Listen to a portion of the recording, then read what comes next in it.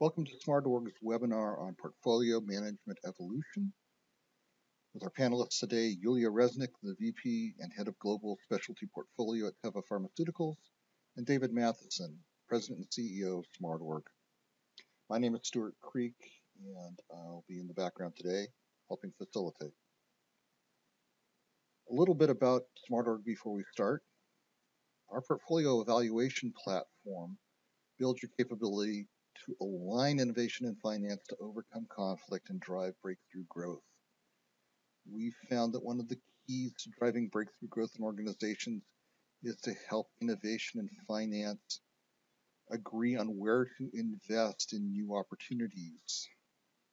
And we've invented methods that help facilitate that. As we help you implement your solution, we're helping you build your ability to deliver evaluations that are credible and comparable so that you can make fair comparisons between opportunities that facilitate your team members accepting those decisions about your portfolio. This is the first in a webinar series that's going to bring insights into strategic portfolio management from some of our clients, from some of our executives, and from some of our industry friends. Our next webinar, date to be determined, we hope by the end of May.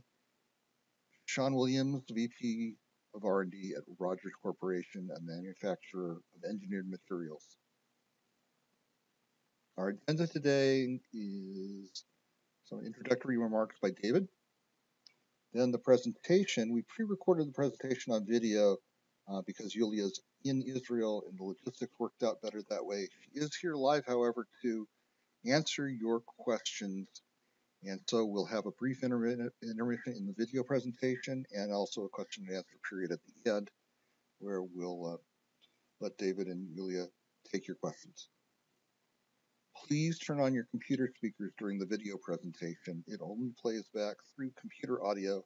So if you've joined the webinar by telephone, you'll need to turn on your computer speakers during the video.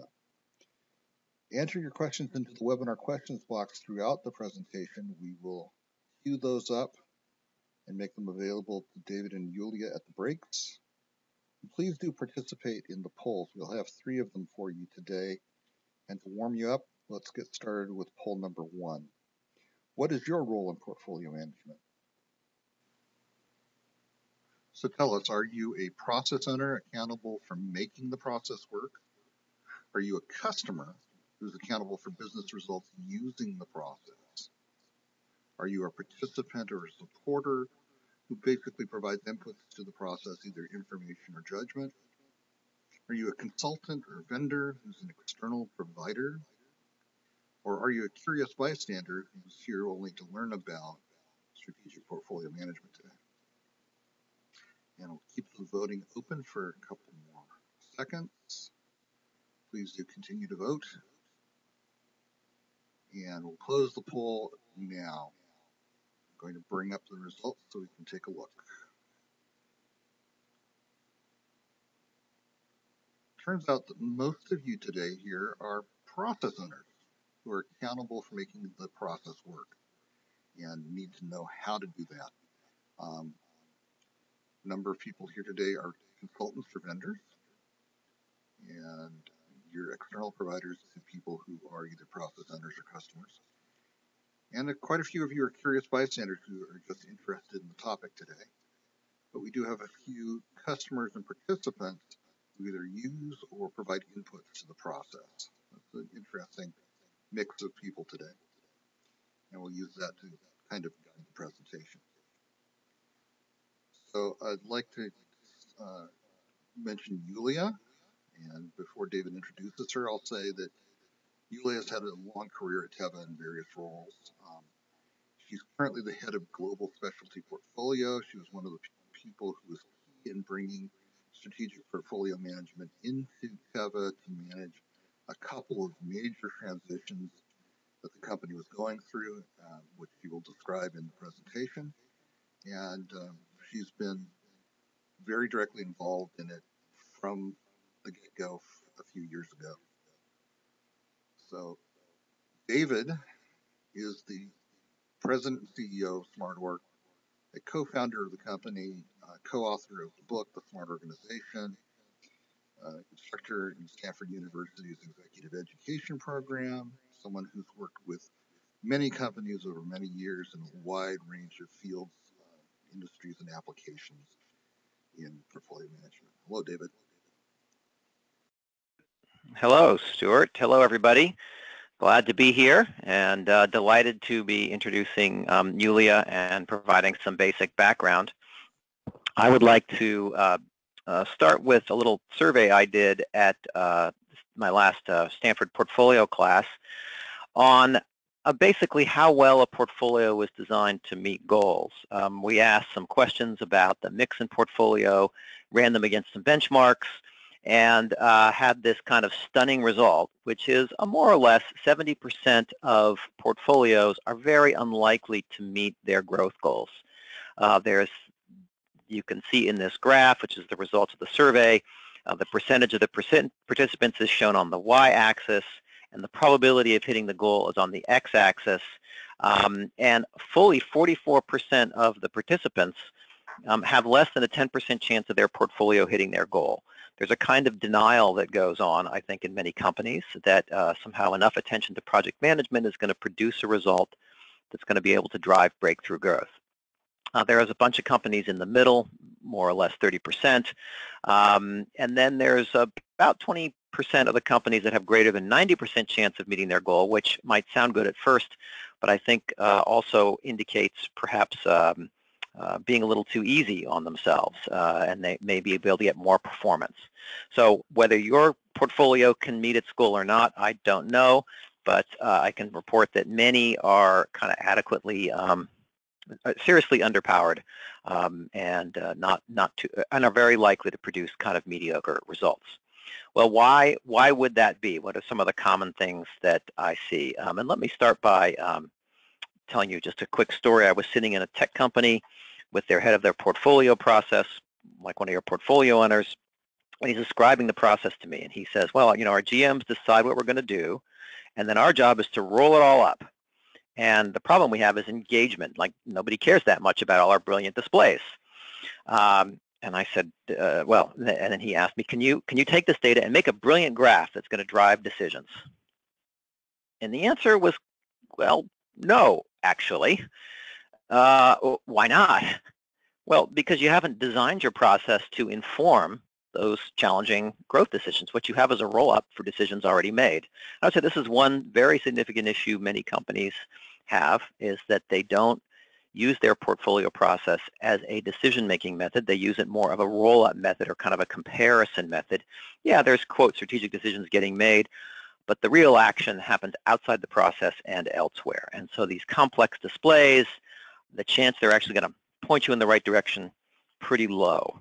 Now, as a consequence, many portfolios look good and well-ordered, like the duck with all her ducklings there on the left. And as soon as things get a little choppy, you kind of wonder what happened to the most important projects. As a sort of example with this, I'm sitting with the CTO of a materials company. We're talking about the portfolio. We had done a rigorous portfolio evaluation for the first time, and about half the projects in his portfolio wouldn't move the needle for the company. And he says, wow, if this is right, then that means it doesn't matter whether these people succeed or fail, because it's not going to make any difference. And yeah, that's pretty much the conclusion. And he thought, well, I'd be better off having these people invent new projects than working on these old projects that aren't going to do very much. And so they had these projects had a lot of activity, they had a lot of energy, but at the end of the day, they were putting a lot of energy into stuff that wasn't matter, and in a way starving some of the projects that really could make a big difference. So they weren't really focusing on the right things. Now, there's a very common reason for this, which is conflict. And good portfolio processes are also conflict resolution processes. And again, people don't often think about this or design their projects, their processes, to actually surface and put conflict at the center. If you think about a portfolio process from a social point of view for a moment, the essence of it is saying no. How do you say no to a good project? That's going to create some conflict. And so you need to think about that and design your process in such a way that it can surface and come to a good resolution of the conflict. Now, since we have, 40% or so process owners, you're presumably well on your portfolio journey. There are others who maybe are considering starting their journey or would like to go to the next level or something like that, and I know it can look very formidable. A complicated, arduous journey, and I would like to assure you that this is a great path to be on, and it's not nearly as frightening as it might seem.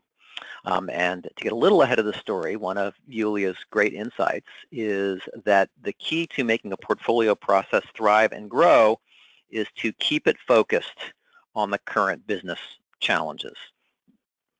Everyone wants a portfolio process that's, quote, best practice. My experience is nobody does it because it's best practice. They do it to solve a real business problem. And of course, when you go to solve a real business problem, you want to have a best practice kind of process, but that's not why you do it. So as a way of getting everyone to think about their own situation a little bit and learn as much as possible from Yulia, let's do a quick poll on some common business challenges and see what are your business challenges with from your portfolio.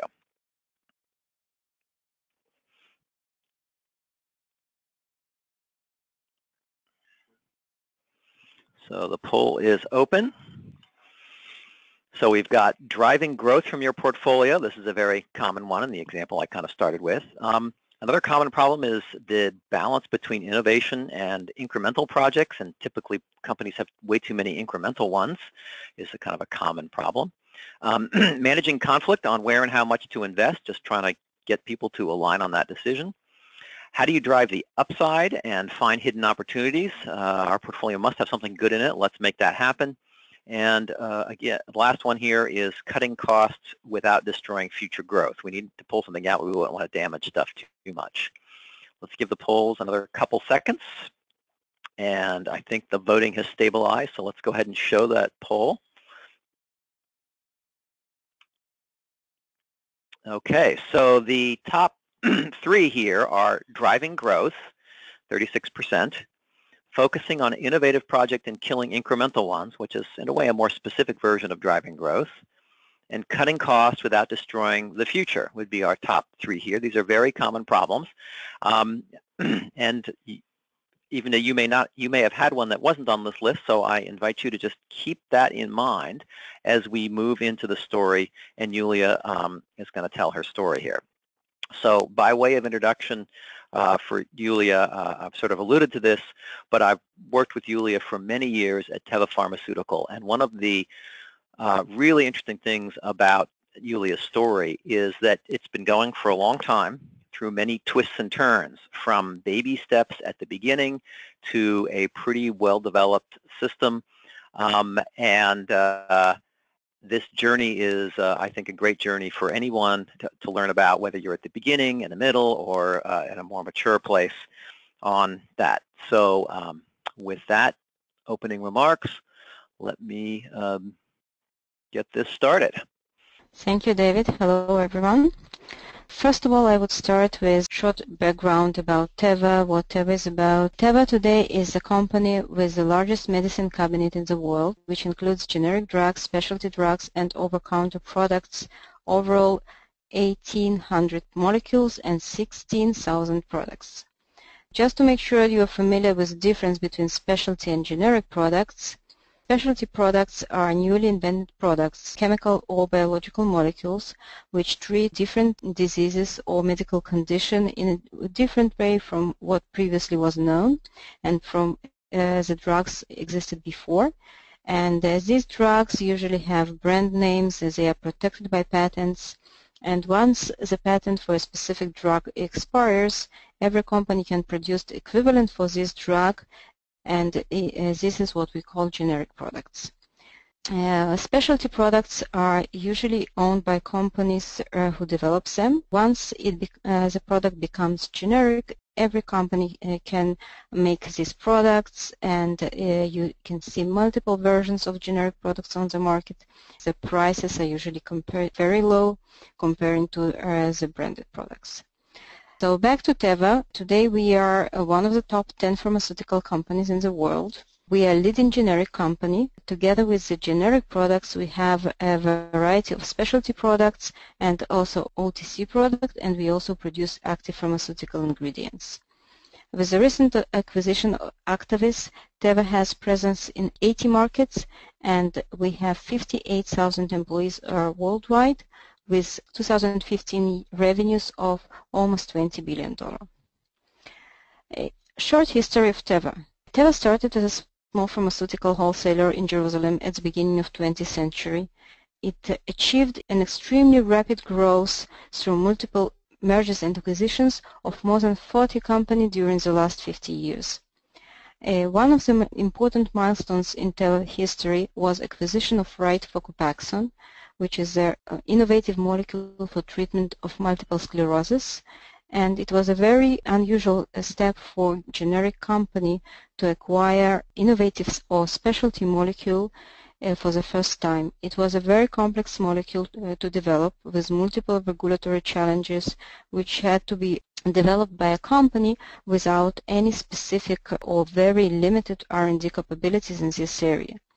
So after a long development process, the product was approved by FDA and launched in the US in 1996 together with Marion, which is known today as Aventis, in a partnership. And it took about 10 years before Copaxone became a billion-dollar product, and it reached its $1.1 billion revenue in 2007. Another major milestone in development of the specialty side of our business was in 2011 when Teva acquired Cephalon, company with a very significant presence on the specialty side of central neuropathic system area and oncology, respiratory, and pain. Together with Cephalon, Teva could provide leadership in these selected therapeutic areas. Last but not least, in 2014, Teva announced strategic focus on two core therapeutic areas, CNS and respiratory, and this is another point in time where portfolio played significant role, and we will talk about it later. Talking about Copaxone and its major portion in Teva's revenue and even larger portion in Teva profit, when we saw the revenues coming from Copaxone, it was clear that once product approaches loss of exclusivity, we need to find a way to compensate for it, which means that proper long-term planning is required. And in order to accomplish that, we need robust portfolio with sustainable growth expected from it, and it should be rightly balanced between risk and generate sustainable growth from the entire business. We need also to manage the risk involved in the development of specialty products. We need to make sure that we can address all these issues, and this can be done through proper portfolio management process. So today our specialty portfolio generates close to $8 billion revenue, while Copaxone continues to lead with around $4 billion annual sales. And even after we face generic competition in the US and some novel therapies in this area, it still continues to be the leading drug in this area. In addition to Copaxone, Teva's portfolio includes therapies for sleep disorders like Nuvigil, Provigil, for Parkinson's disease with Azilect, and some therapies for asthma and selected therapies for oncology and women's health area. In our development portfolio, we have more than 30 different products, majority of them in CNS area and in respiratory therapeutic area, and this pipeline is expected to generate around 20 submissions during the coming 5 to 6 years. And just to give a little bit of perspective about what does it take to prepare to the market and to launch a specialty product, some statistic about development of specialty products on the market. It takes in average 10 years from the stage when the company identifies a molecule as a potential to be a drug until this molecule comes to the market and being approved. from 100 molecules starting the way in the development, only one will make it through the entire way to the market and will be launched. The average cost of this development is $2.6 billion, and of course the statistics is slightly different between different therapeutic areas and different between molecules if it's molecule coming from biological nature or a chemical molecule, but in general the risk is very high and the cost is very significant. So now, after a short background, some story about how do we develop specialty portfolio management in Teva, and some episodes about the way that this portfolio was developed. Initially, we started as a U.S. initiative, think about what will be the next step after we lost exclusivity for Copaxone. In 2010, U.S. organization started portfolio planning to prepare the day after Copaxone. What are we going to do with the sales force? How do we want to continue to manage our organization? How do we make sure that we can prepare ourselves to the day when Copaxone will be much less significant comparing to what they had at that time? In 2011, this portfolio management became a process that we took to the global level, and specialty business initiated this process, first of all, in order to improve resource allocation. In 2012, portfolio management became a major tool that helped integrate between Teva and Cephalon as two different companies. And between 2013 and 2014, we also implemented some portfolio principle in order to measure value of the entire portfolios that we have in Teva and the products that we have in Teva. These days, between 2015 and 2016, we actually took portfolio specialty to prioritization of the entire pipeline and also established the portfolio management as a global function. So the story begins in 2011. At that time, Teva had 4 different franchises: CNS, respiratory, biosimilar products, and women health. And we had around 60 development projects ongoing, widely spread over these 4 therapeutic areas or 4 franchises, and also with some opportunistic area like human growth hormone and some additional products. Out of our entire pipeline, we had 10 marketed products, 1 blockbuster with Copaxone, and total the growth of Copaxone was still significant, around 10% per year. So in 2010, the overall sales of Copaxone were $3.3 billion, and specialty business created almost $5 billion revenue out of $16 billion for the entire company. So it was very significant business. And the major questions that we had at that time: how do we get visibility of resource allocation? How do we make sure that the resource allocation is transparent and we know where the money goes? And at that time, the business management of this specialty business asked a very simple question, which is probably too simplifying the portfolio management, but it's one of the issues that all of us are facing when we talk about portfolio. Where do we put our money? If we put $10 million on a specific asset, what this $10 million will create back? So at that time, R&D specialty spend was $616 million, which is a very significant amount, and allocation of R&D resources were done on a case-by-case basis. No process to prioritize or to trade off with projects within different franchises. We didn't have any consistent way how we define the value coming from each program and what is the value proposition of each program. And we also didn't have any ability to compare between the projects in different therapeutic areas, and of course we didn't have ability to compare between projects across therapeutic areas.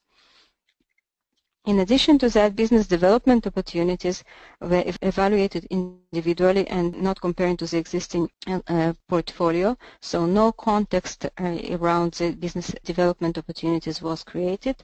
And as a result of that, we had to make sure that we develop a process which solve all these questions and issues. So first of all, we had to focus on change management. These challenges in mind we had when we started our journey, and we realized very quickly that it's about change in mindset.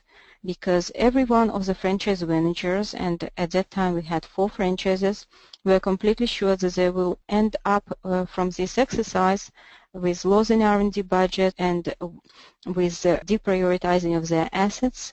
And they were completely sure that there is no way to compare between the assets even in their own franchise, not talking about comparing the products between different franchises. For the first time, we had to address the issue of resource allocation and consistency in assessment of our projects. And for the first time, business units leadership, or these 4 head of franchises, had to face transparent process of comparing between the projects. We, as portfolio team, we experienced significant challenges as a result of cultural gaps and personal agendas. As mentioned, nobody believed that they will end up this exercise with prioritization of their assets in the way they see this. The key for managing this and the key for success was strong executive commitment and experienced support, and also good software tools that can support this transparency and support this exercise on a more operational basis. So what we developed was, first of all, the block of how do we do evaluation. We created 3 major blocks of inputs, major elements of output. So first of all, we talked about how do we structure our development. We defined target product profile, we defined the phases of the development. Every phase of the development had assigned probability of success, and for every stage of the development, we defined the level of investment and the category of the investment, and when these investments are happening and when these phases are happening. We also dealt with global deal structure. What is the structure of a specific licensing agreement for a specific product, royalties, milestones, when the expected approval is happening on different markets, what will be the size of the market, how do we estimate the size of the market in terms of population, what will be their peak share, and how we reach this peak share in terms of time, what will be the price for the product, and what are the operational cost and additional cost of this product. We also asked ourselves how the specific product will impact on the existing product, if we expect any cannibalization of existing product as a result of new product coming to market, or we probably expect synergies in terms of sales and marketing activities. And all this were analyzed on the basis of different territories: Europe, US, Japan, and rest of the world. In terms of output of this exercise, we provided summary that are very typical for a portfolio in terms of financial statements, in terms of different analysis of tornado diagram, and we did it both on the level of individual asset and on the level of portfolio. So it took us half a year to come with the outcome of this project, and as a result of this effort, the list of priority projects was created and agreed. An example of output that we used in order to demonstrate the result was, first of all, economic and productivity, or CFO chart, which demonstrated of how the incremental investment will benefit and what will be the most beneficial incremental investment. And for example, one of the output of this exercise was also innovation screen, where when you look at the view of innovation screen of specific franchise, you can find that, for example, specific franchise has much more bread and butter products than other one, but when you put everything together, the overall portfolio looks very balanced, and this was one of the very important moments for these 4 heads of franchises, that probably in every individual franchise you cannot create a very good balance of your portfolio, but when you put everything together, it creates a much better picture, and everyone can actually have its own piece in the budget and in the prioritization. Another benefit of this exercise was actually adding value at product level by focusing on uncertainties of very specific scenarios and on focusing on important elements of the scenario by looking at tornado diagram, and this created very sufficient and very effective discussion about what is really important for individual product. So on the one hand, it demonstrated that there are relatively not too many elements in every product that can create difference. On the other hand, you can create very productive discussion about what really matters and not create discussion about if you increase or decrease your assumption about those elements that do not really make any difference.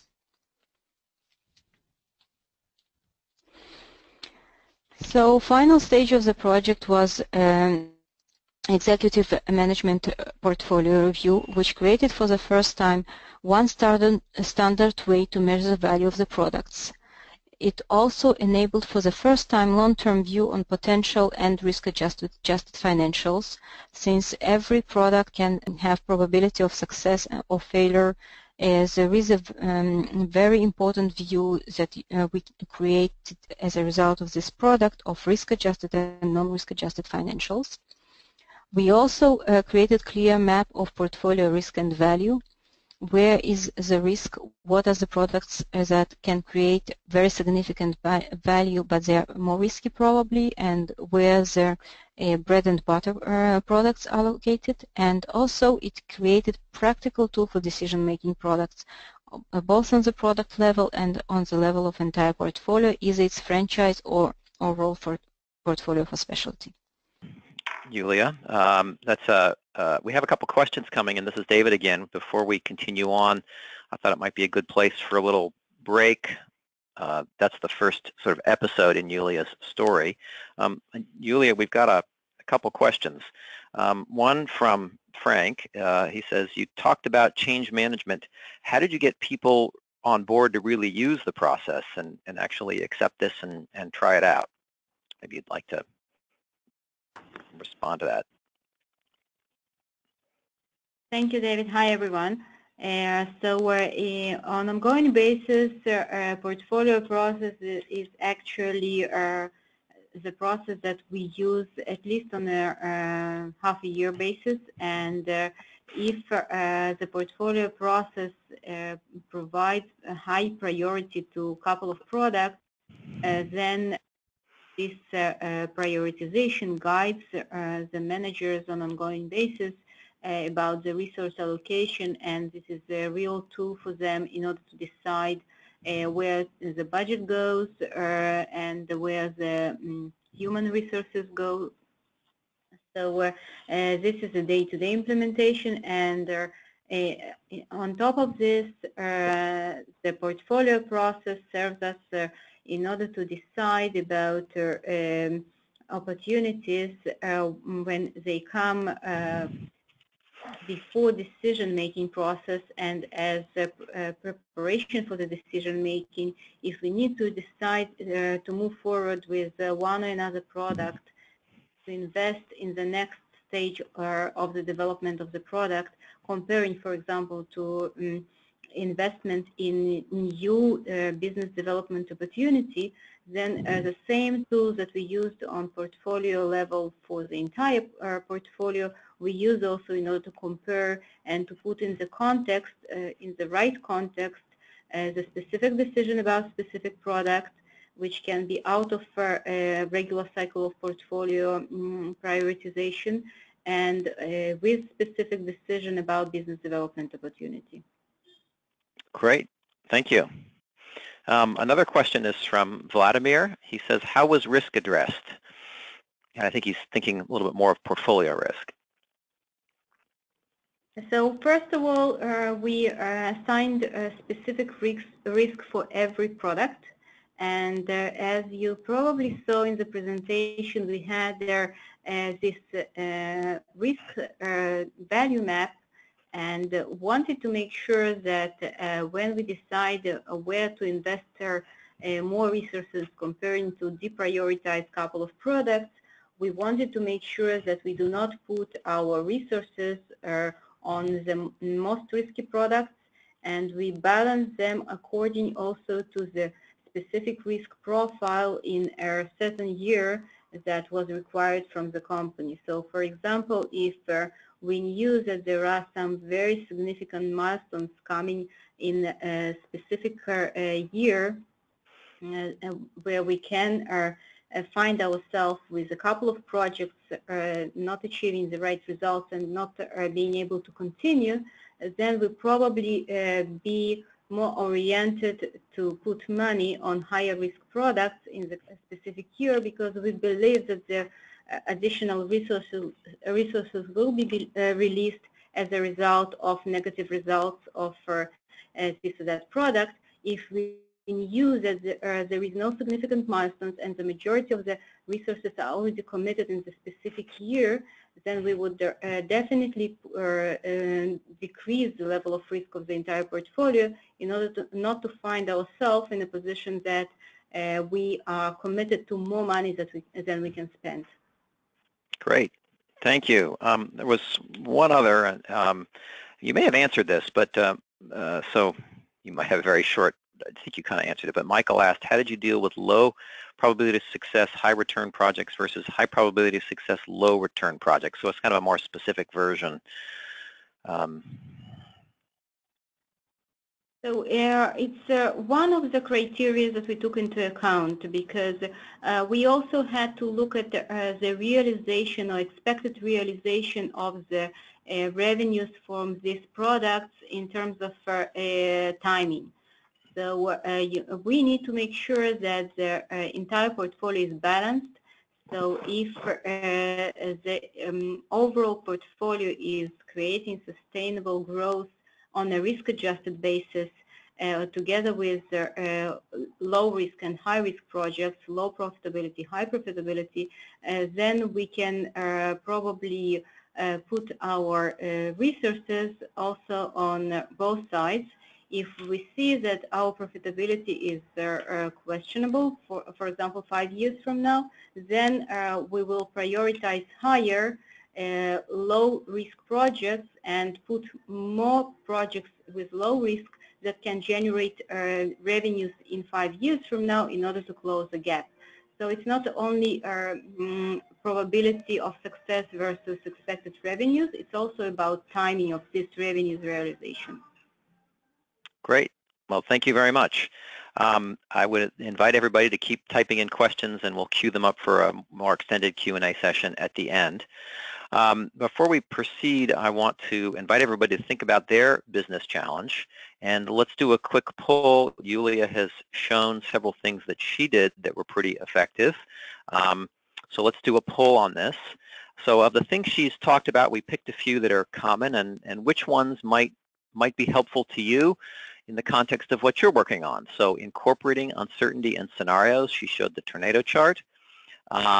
She set up her blocks in her models to get consistency, transparent, and standardized evaluation. She started by changing the management focus to identifying the most valuable projects instead of just doing my projects. Comparing investment productivity, really stacking them all up on a kind of financial return basis. She showed something called the CFO chart. Or understanding the balance of project types. This is the risk return. She showed an example called the innovation screen. So we'll close the polls in a moment. I see people are still voting on this. And there's still a few more votes coming in. And I think that's probably good enough. If we could close the poll, and we'll display the results. And you can see that the top one there is changing management focus to the most valuable projects, and followed closely by incorporating uncertainty in scenarios like the tornado chart and understanding the balance of project types, the innovation screens. Yulia, you care to comment? Yeah, thank you, David. So first of all, I completely agree that one of the major drivers that we can identify when implementing portfolio management is management mindset. So we're focused on the most valuable projects and leave alone the things that don't really matter. And about incorporating uncertainty and scenarios, I think that the most critical part here will be consistency. So before you look at the uncertainties and scenarios and you combine a couple of products together into one portfolio, you need to make sure that you have a very consistent approach to assess uncertainty, and you are comparing apples to apples. I think this is the most critical thing, because otherwise your result will be not really valuable. Great. Thank you. Well, let's return to the second part. Yulia's talked about her sort of first run at the portfolio process, and now she's going to talk more about the evolution of it. Close to this time, when we completed this exercise of first portfolio look, Teva announced acquisition of Cephalon, which was a very significant acquisition in the specialty area.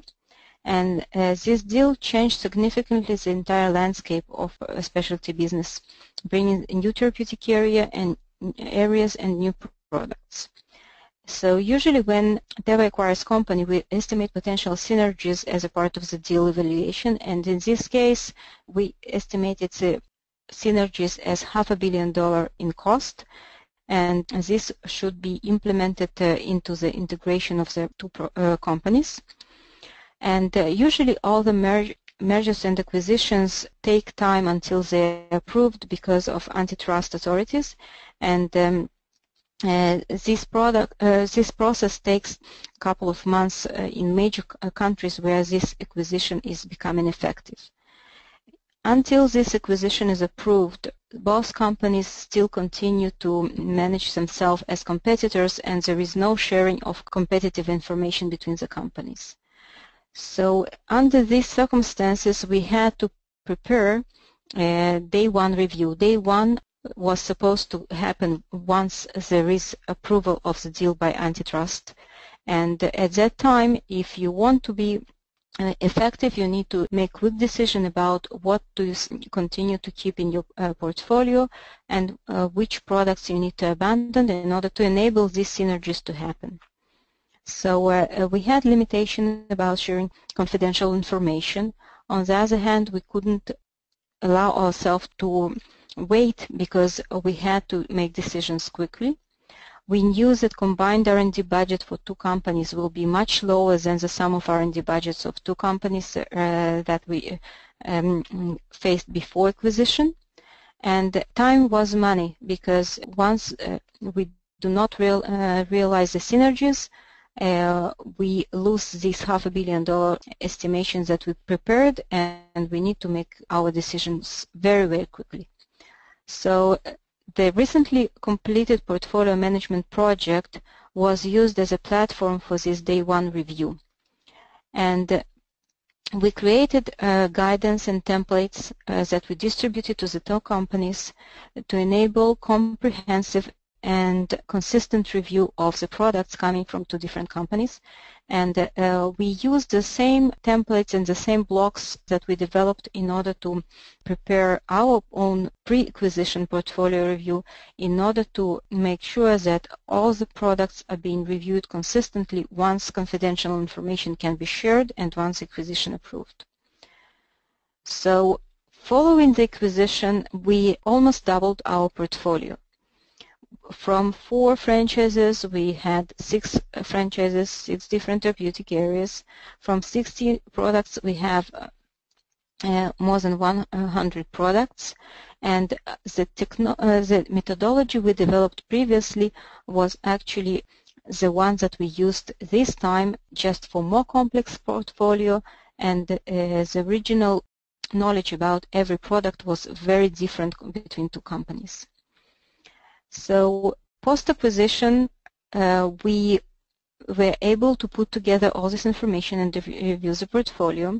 However, the minute after acquisition was approved, the majority of the executive management that previously led specialty business was replaced by Cephalon executive, and those people who endorsed portfolio process previously and those people who worked with us, and we actually worked with them very hard in order to convince them that this is a very important process, and we brought them together to review the portfolio, were replaced by different executive management, and this created lack of consistency and continuity on the process.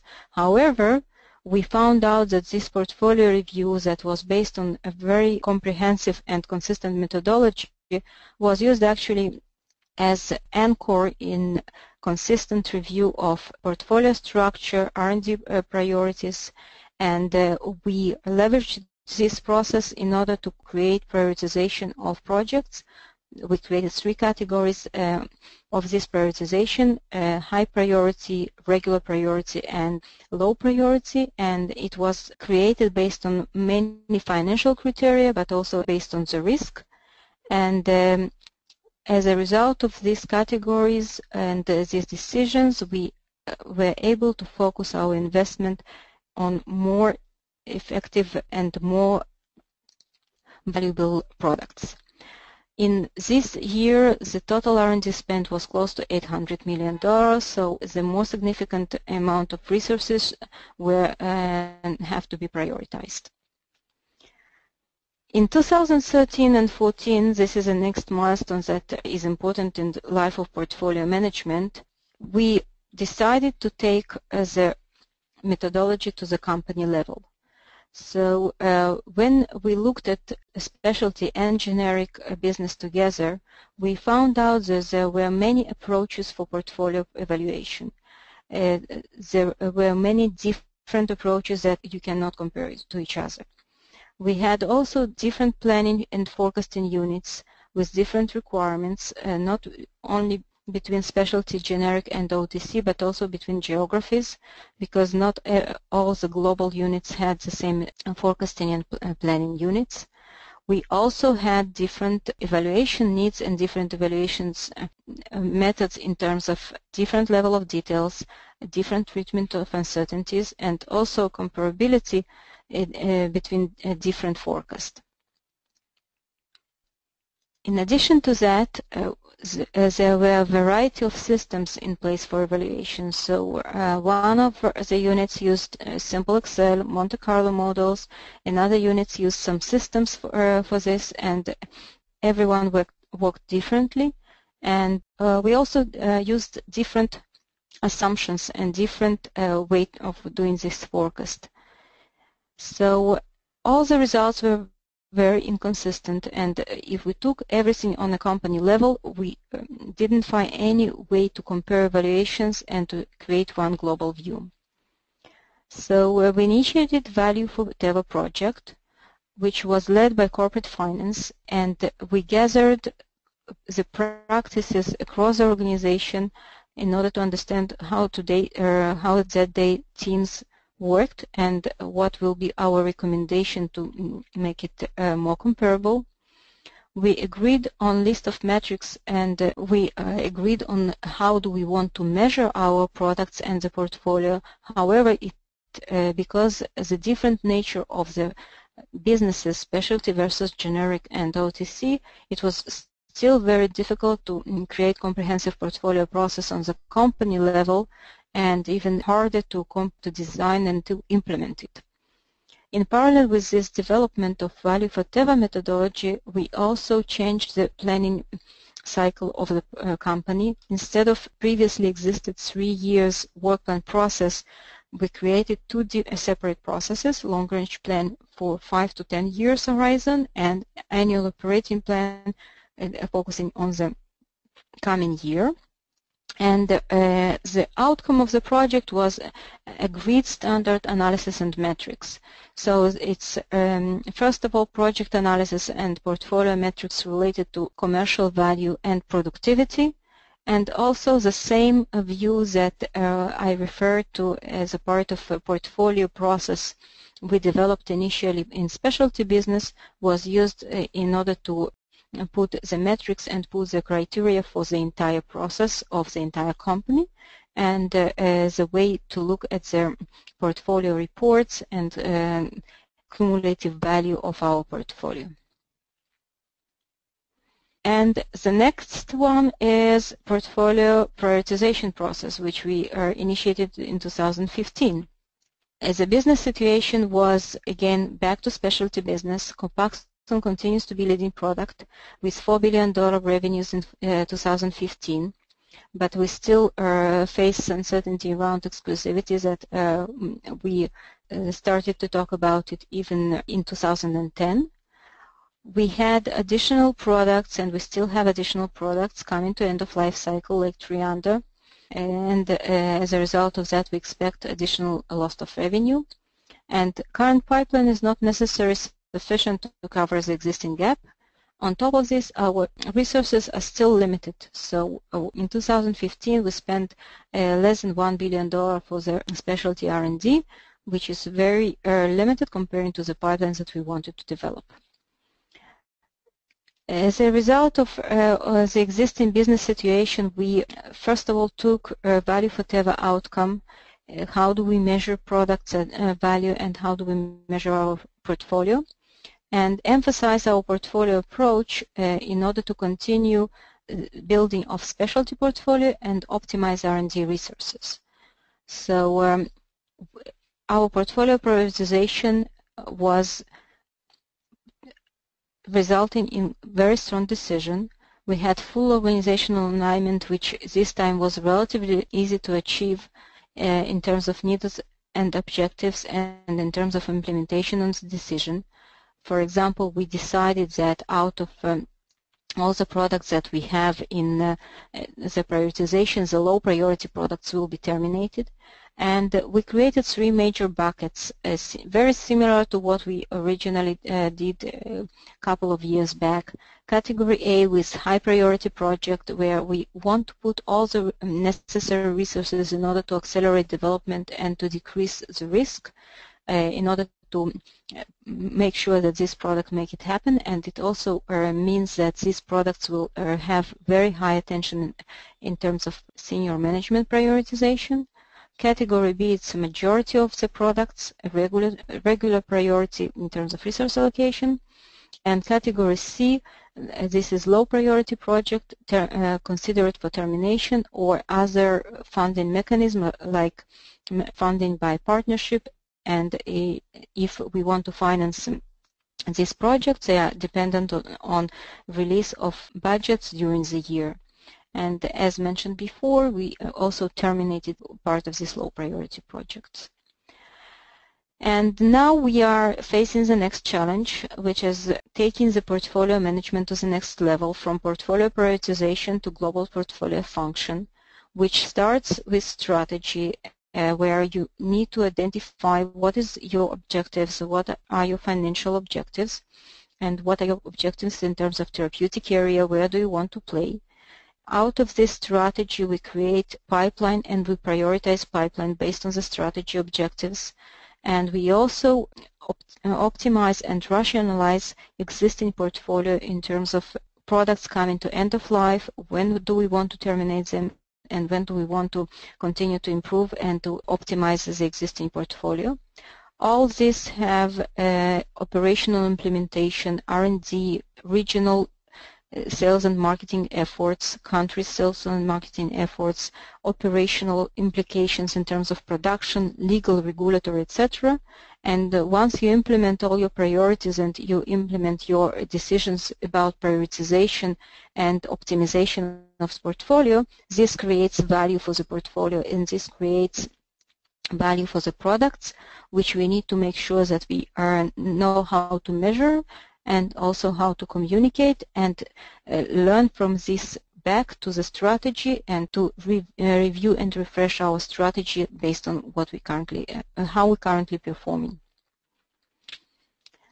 So for the summary, some takeaway messages and some takeaway thoughts.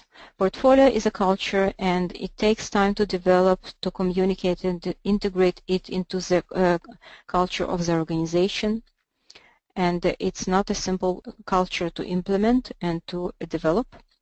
But if you do it right, it becomes the spinal cord of your organization and control multiple functions of this organization as a spinal cord controls the functions of the body.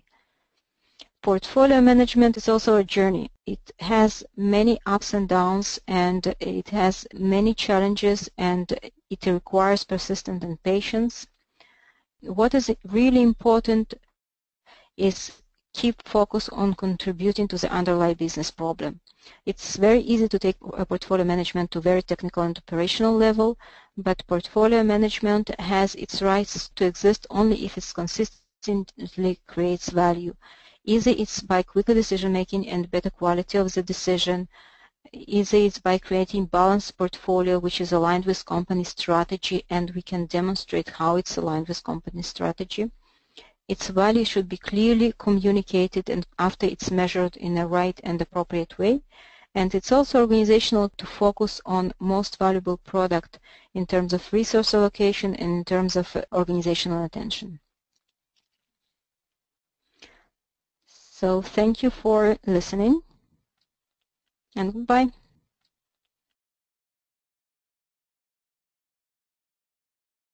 That was great. Thank you, Julia.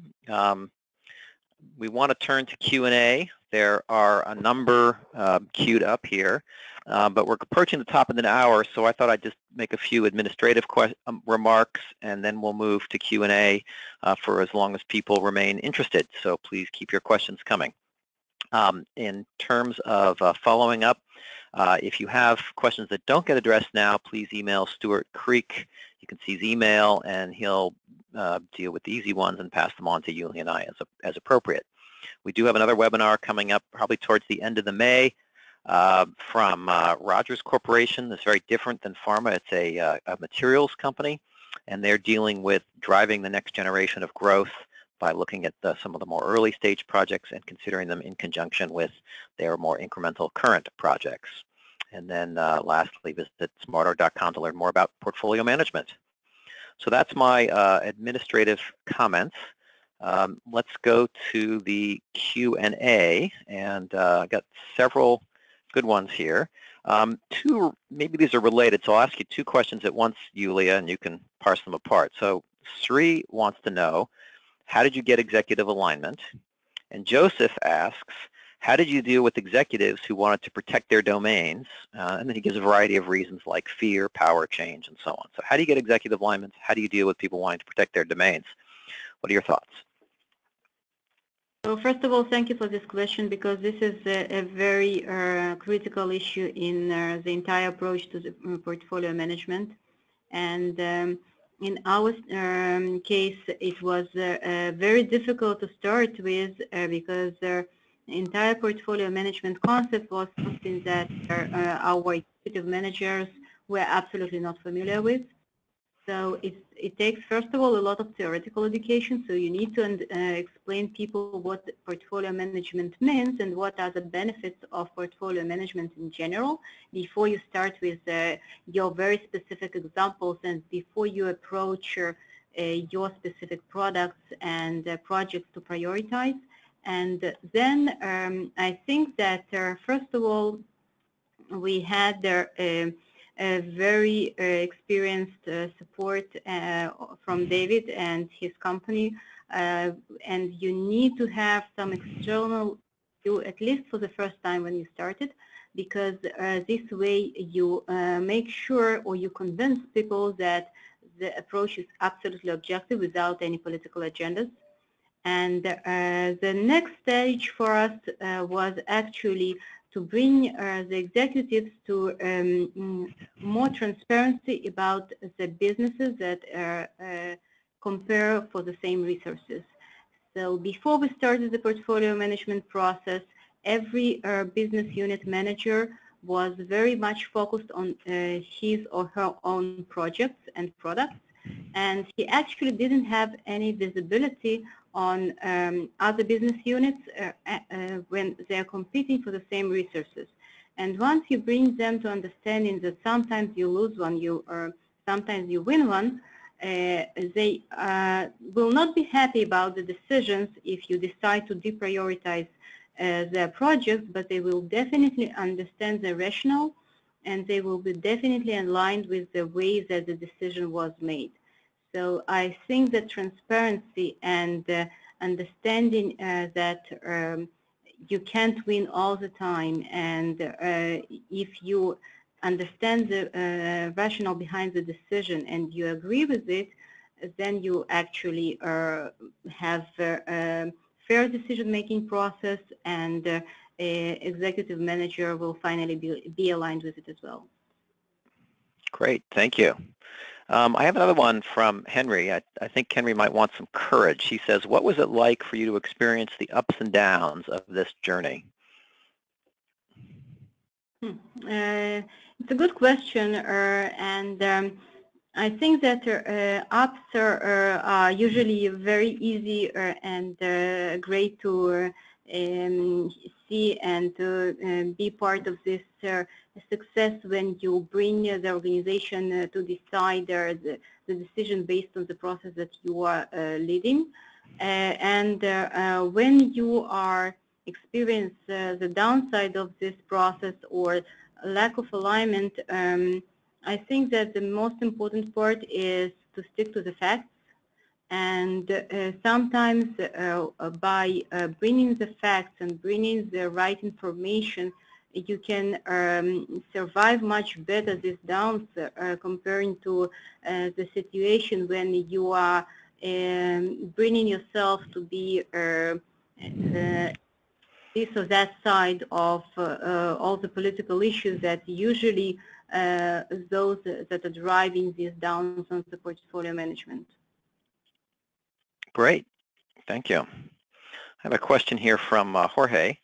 How did you get people, I think meaning here the non-executives, the involved or the committed, or the employees or the involved, committed to the solutions? How were non-executives involved and the people who really are subject to these decisions? So we found out that portfolio decisions and portfolio management is not something that you can communicate or you want to communicate and to explain to the entire company until the lowest level of the organization.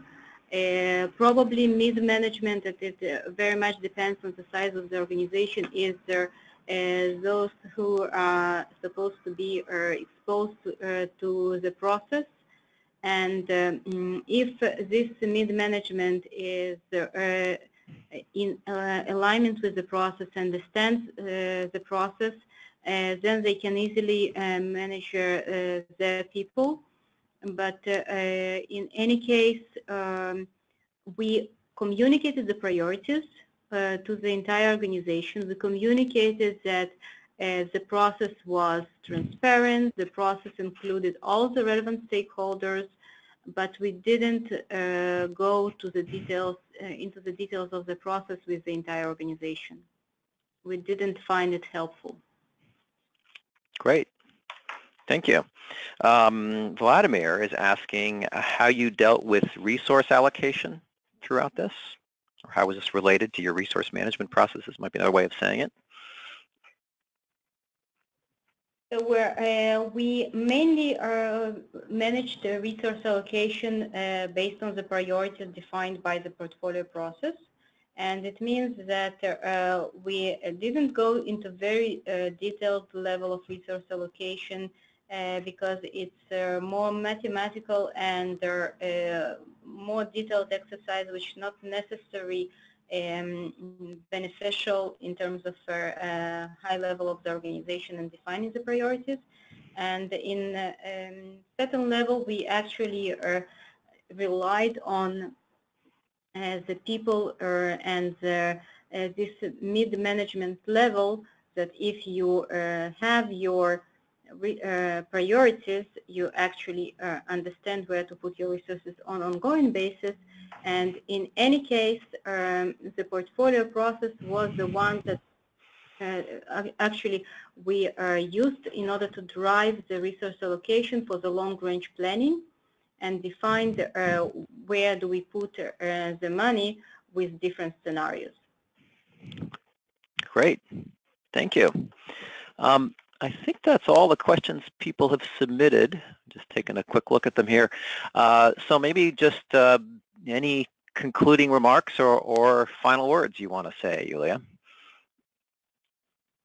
Thank you for participating, and if you have any additional questions, I'm happy to address and to support where needed.